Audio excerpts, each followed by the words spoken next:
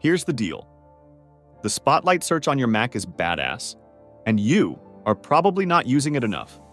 So here's 12 different ways you can utilize Spotlight on your Mac. Here's what most people do. They use Spotlight to launch applications and open files, and that's it. But it does a lot more than that.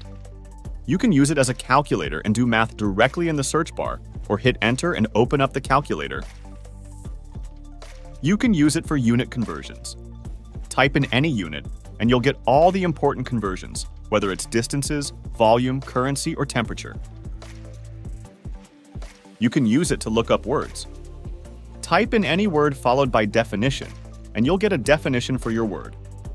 If you're lazy, skip the word definition, and it still works.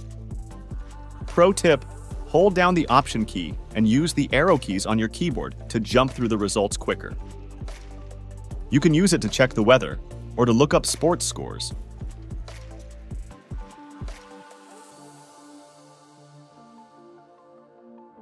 You can use it to get directions, although for this one you'll have to launch the Maps app to see your directions, but Spotlight still gives you a nice shortcut. You can use it to check the stock market.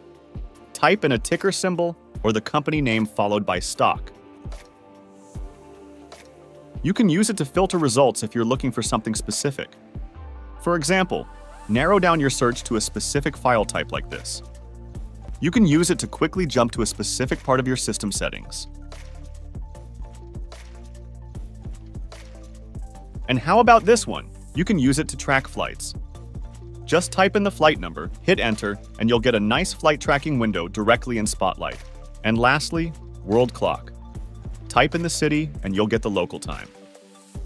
Although oddly this worked when making the tutorial, but as I'm editing this, it's not currently working. But I'll include it here anyway. Might be just down temporarily right now, who knows. Anyways, there's 12 ways to use Spotlight. Let me know which ones I forgot about, and smash that subscribe button on your way out so I can see you in the next tutorial.